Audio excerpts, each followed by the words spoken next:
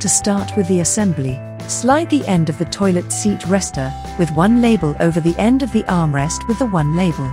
The number should line up with each other to make sure they're positioned properly. When the pieces are fitted together, the brass locking pin will click into place and secure the two components together.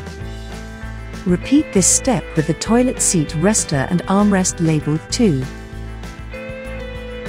Insert the end of the armrest labeled A into the end of the slide assist rail labeled A. The letter labels should line up with each other to make sure they are positioned properly. Fasten the two pieces together using the locking screws.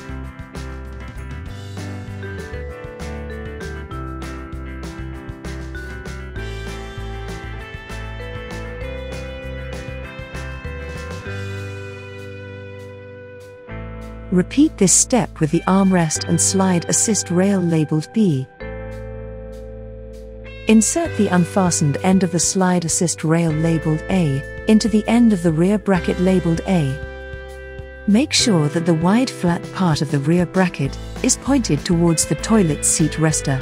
Align holes and tightly secure the two pieces together. Repeat this step with the slide assist rail and rear bracket side of labeled B.